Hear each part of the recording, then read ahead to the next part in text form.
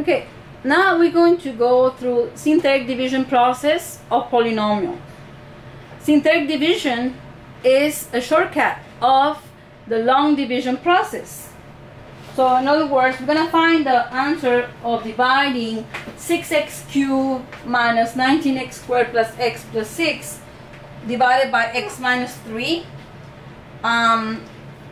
But doing a process that is way shorter than the previous one, which is the long division process we already went through.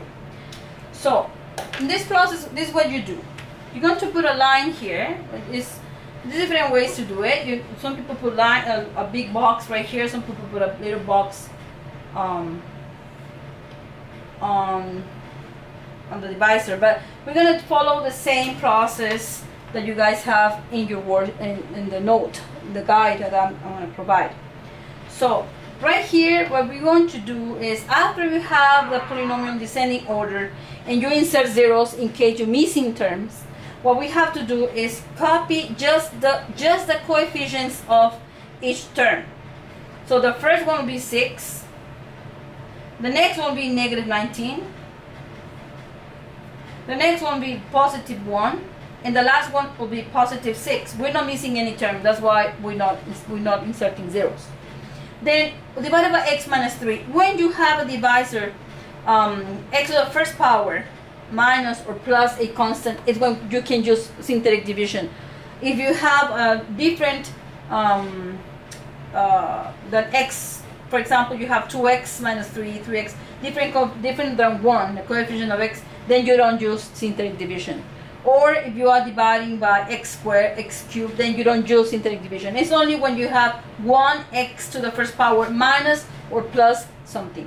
Like in this case, we have x minus 3. So for the synthetic division, I am going to change the sign of negative 3. I'm going to put 3 right here. Right here. Put 3.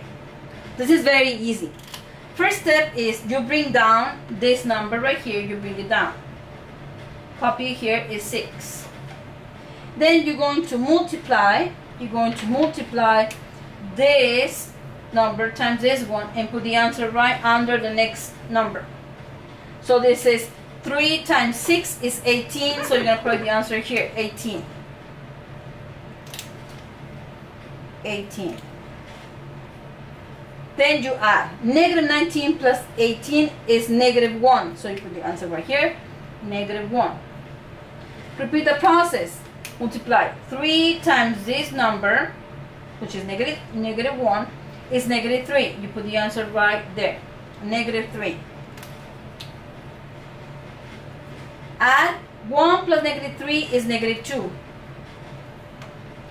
Okay, continue. Repeat the process. 3 times negative 2 is negative 6. Put the answer right there, negative 6.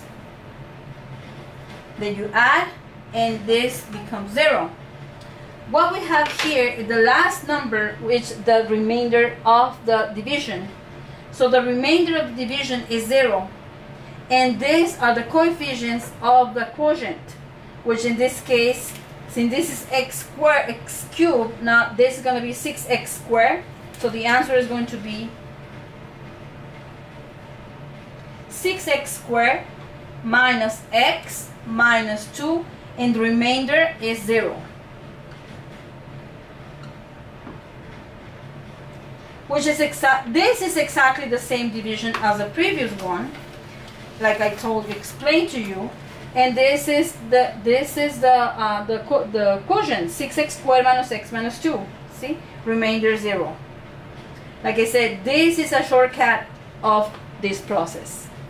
I hope this helps to you guys, and not only to understand this, but to practice this. I'm gonna solve some problems from the practice that I'm gonna give you for today and for homework due tomorrow, due Friday, and then we're going to start the review next class.